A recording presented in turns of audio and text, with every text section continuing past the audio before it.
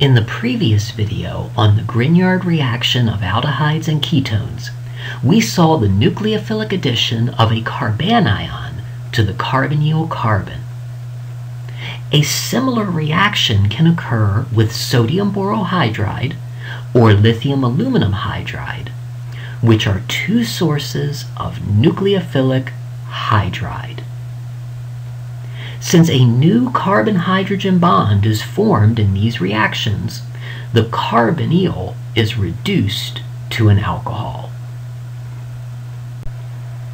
Sodium borohydride is a mild hydride source, so it can actually be used in the presence of a protic solvent, such as water or an alcohol. On the other hand, lithium aluminum hydride is a much more reactive hydride source. Therefore, it is not compatible with protic solvents, much like Grignard reagents were not compatible with protic solvents. Such solvents would quench the reagent through Bronsted-Lowry acid-base reaction.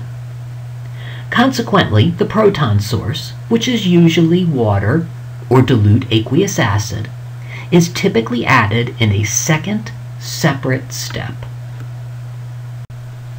Much like Grignard reagents or organolithium species, sodium borohydride and lithium aluminum hydride contain bonds with unusual dipoles.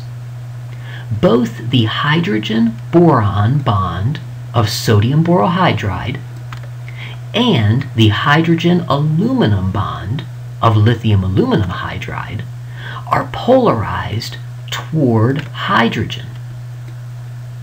Consequently, the hydrogen is electron-rich and behaves as though it were H- or hydride.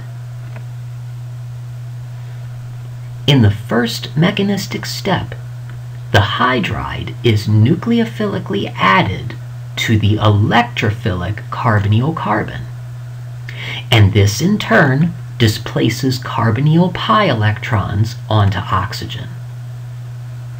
The anion that is formed then deprotonates the solvent, either water or an alcohol, to yield the product. In this generic example, a ketone was used as the substrate, so the product is a secondary alcohol in which the carbon bearing the hydroxyl group is connected to two other carbons. The mechanism is quite similar when lithium aluminum hydride is used. The only notable difference is that after the nucleophilic addition of hydride to the carbonyl carbon, the anion that is formed simply persists until water is added during the second step of the reaction. It is at that point that the anion can be protonated to afford the neutral alcohol product. Let's consider a specific example in which benzaldehyde is reduced through treatment with sodium borohydride.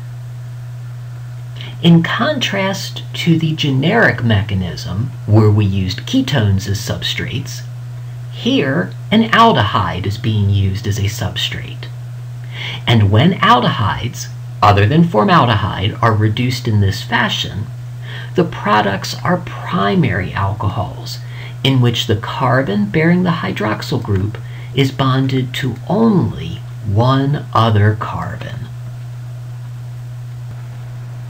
Nucleophilic attack of hydride on the carbonyl carbon displaces the carbonyl pi bonding electrons onto oxygen, and this is followed by protonation of the anion by the solvent.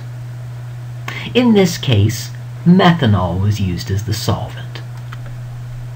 The product of this specific reaction is benzyl alcohol. In summary, sodium borohydride and lithium aluminum hydride are reducing agents that donate hydride to the carbonyl carbon, thereby reducing aldehydes and ketones to the corresponding alcohols.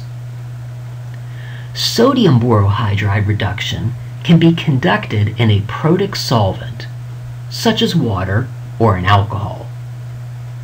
However, lithium aluminum hydride is incompatible with such solvents, so the proton source must be added in the second step of the reaction. The preceding was an excerpt from the book Introductory Organic Reaction Mechanisms, a color-coded approach to arrow pushing. If you found this video to be helpful, you may be interested in the complete book, which is available in ebook format from Scribd, in paperback from Amazon, or in paperback at a discounted price from Lulu.